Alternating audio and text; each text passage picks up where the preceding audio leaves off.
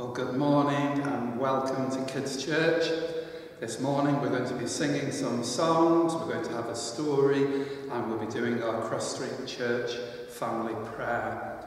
But we're going to start with a song we did last week about the baby Moses, and it has some actions to the song, and it goes like this. In a little basket, and you have to imagine that's the baby in the basket, beneath the sky so blue, floating down the river where the rushes grew. While the angels watched him, baby Moses slept. When the princess found him, baby Moses wept. But God took care of the baby, and in his word we read, God who cared for the baby cares for you and me. Okay, let's see if you can sing along and do these actions with me as we sing.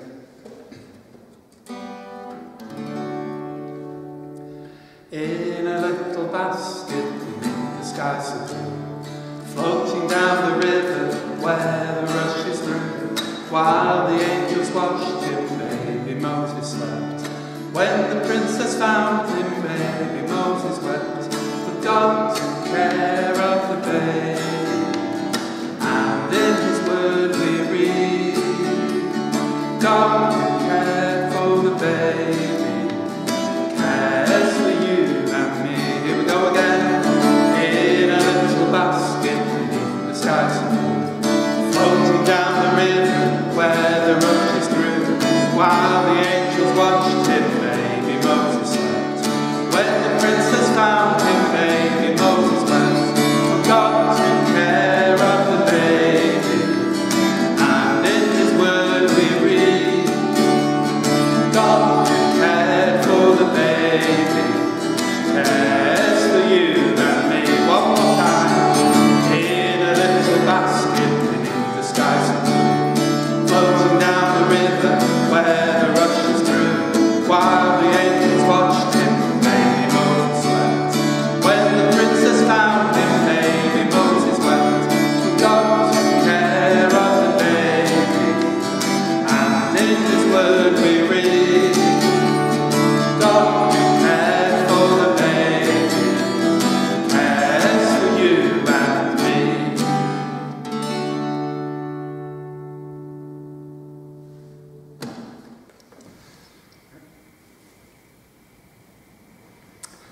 Well, our story this morning is called Let My People Go. Moses lived in the palace of the king of Egypt.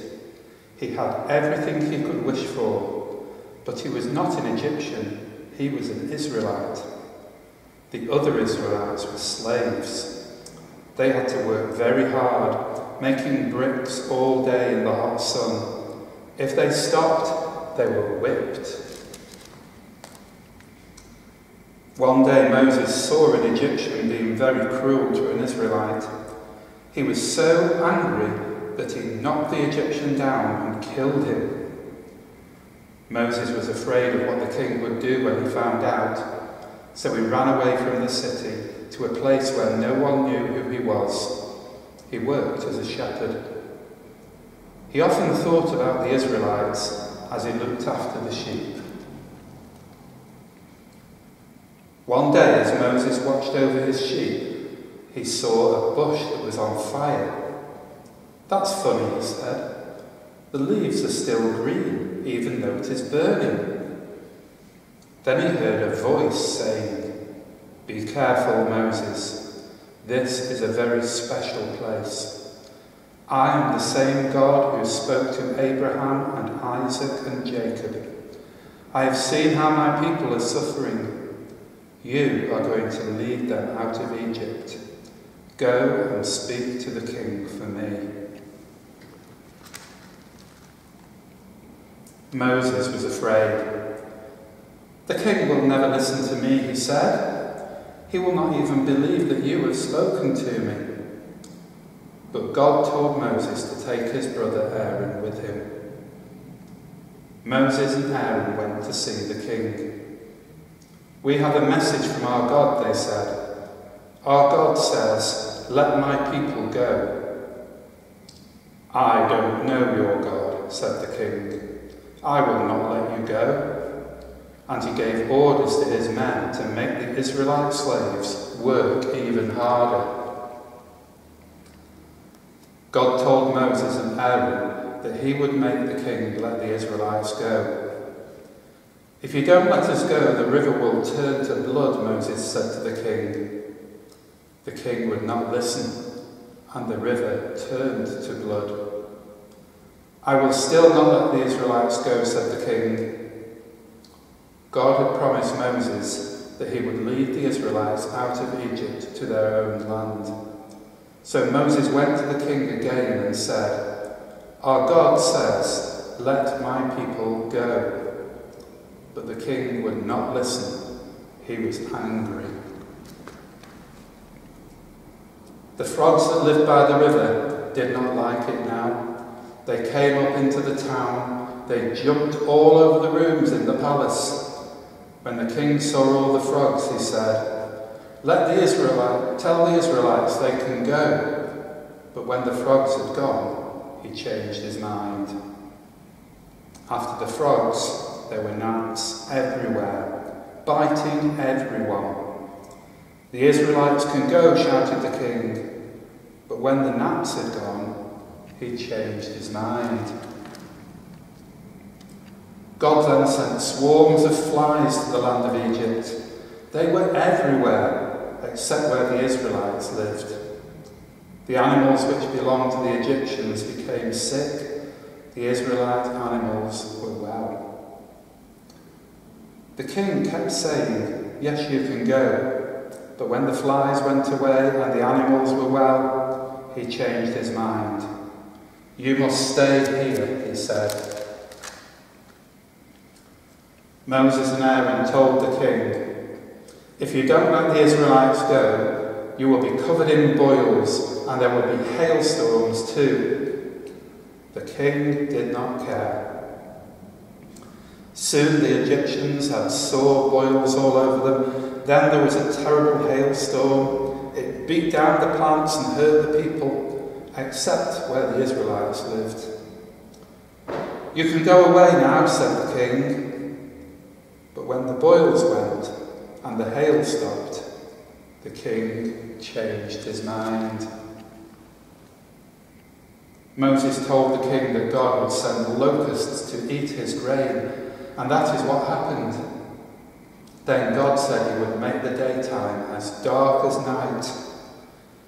When these terrible things happened, the king wanted to get rid of the Israelites, but as soon as they stopped, the king changed his mind. Then God said to Moses, "Tell the Israelites to get ready to go. Tell the king that tonight I am coming to Egypt. Because he has not obeyed me, the oldest child in each family will die." Moses told the Israelites to mark the doors of their own houses with blood from an animal. Then their oldest child would be safe. It all happened as God said it would. All God's people were safe. Then the king of Egypt asked Moses to take the Israelites away. "God has given us so much trouble," he said. "He must want you very much." So God took the Israelites out of Egypt. In the daytime he led them with a special cloud. All night there was a finger of fire, so that they could not lose their way. At last they were on their way to Canaan, the land God had promised to them. Wow, that was an amazing story, wasn't it? We're going to have another song now. Well, we started off with a song about how God cared for the baby Moses. We're going to do another song about God caring for us now, and it's called "Wide, Wide as the Ocean." And it's got some actions. It goes like this: wide, wide as the ocean. You stretch out as wide as you can. High as the heavens above, reach up high. Deep, deep as the deepest sea is my Saviour's love. I, though so unworthy, still am a child of his care, and you rock your baby. For his word teaches me, open your Bible, that his love reaches me everywhere. Okay, I know most of you know this one very well, so sing up as loud as you can and do those actions. Are you ready? Wide as the ocean apart, high as the heavens above, down deep as the deepest sea, is my Saviour's love.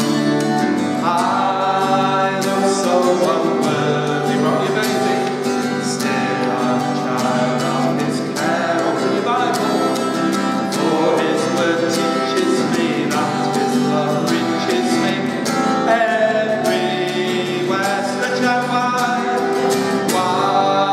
wide as the ocean apart, high as the heavens above, down deep as the deepest sea, is my Saviour's love. I, though so unworthy, rock your baby, still I'm a child of his care. Open your Bible, for his word teaches me that his love reaches me everywhere. One more time, here we go. Wide as the ocean apart, high as the heavens above, down deep as the deepest sea, is my Saviour's love. I, though so unworthy, rock your baby, still I'm a child of his care. Open your Bible, for his word teaches me that his love reaches me everywhere. Good singing and good actions, well done everybody. Okay, this is another song about the love of Jesus, and it's got some very simple actions. It goes like this. Jesus' love is very wonderful. Jesus' love is very wonderful. Jesus' love is very wonderful. Oh, wonderful love. So high you can't get over it, stretch as high as you can on those tiptoes. So low you can't get under it, right down. So wide you can't get round it. Oh, wonderful love. Okay, I'm going to be watching. I want to see you touch the ceiling. I want you as low down to the floor as you can get. I'm stretching out as wide as you can. It reminds us of just how great God's love is for us. Okay, here we go. Jesus' love is very wonderful. Jesus' love is very wonderful. Jesus' love is very wonderful. Oh, wonderful love. So high, so high, can't get over. So low, low, can't get under. So wide, can't get round it. Oh, wonderful love.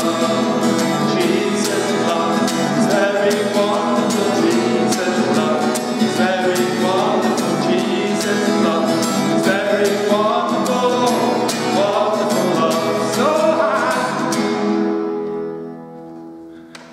so low, so wide. Oh, wonderful love. You know, you were singing so well, I think I could hear it. Keep singing, we're going to do it one more time. Are you ready? Jesus' love is very wonderful. Jesus' love is very wonderful. Jesus' love is very wonderful. Oh, wonderful love. So high, so low,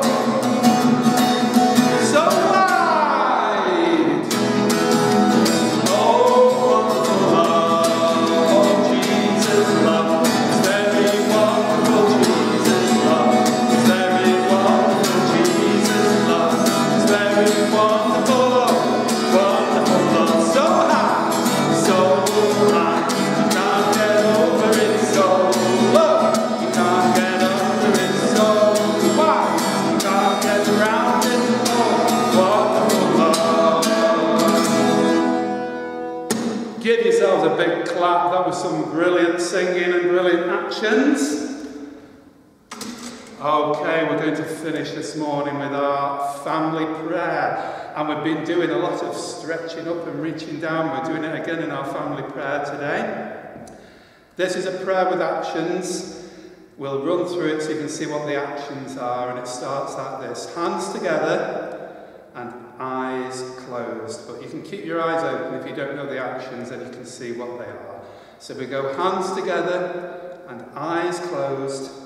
From the top of our heads, and you touch your head, to the tip of our toes, you touch your toes. May the love of God, we point up for God, and Jesus, his Son, and we stretch out our arms like that to remind us of Jesus when he died on the cross to show how much he loved us.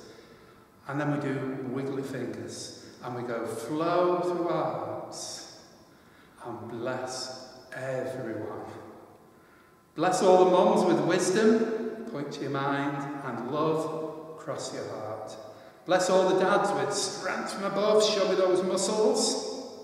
Bless all the children again and again. That's the end of our prayer, so we all say, I want to hear a big loud, Amen. Okay, we're going to do it from the beginning. Are you ready? Hands together and eyes closed. From the top of our heads to the tip of our toes, may the love of God and Jesus, his Son, flow through our hearts and bless everyone. Bless all the mums with wisdom and love. Bless all the dads with strength from above. Bless all the children again and again. That's the end of our prayer. So we all say, Amen. Good praying, everyone. I hope you've enjoyed the Kids Church this morning. We'll be seeing you again next week. Next week, we're going to be actually starting having services in church. So those of you who normally come to church with your mums and dads, you can come along, and there will be a kids' church over in the church hall with Karen. She'll be doing that like we used to 6 months ago. But for those who are not able to come to church on Sunday morning, we'll be carrying on doing kids' church like this online for you to join in with some songs and a story online as well. So I hope you've enjoyed that this morning. We're in a different venue. I'm recording from down at church today instead of from my living room. We're on a bit of a transition of getting things up and running at the church. So things will be starting up down here, but keeping going online as well. Hopefully everyone will be able to join us in one way or another. So stay safe, God bless, and we'll see you again next week.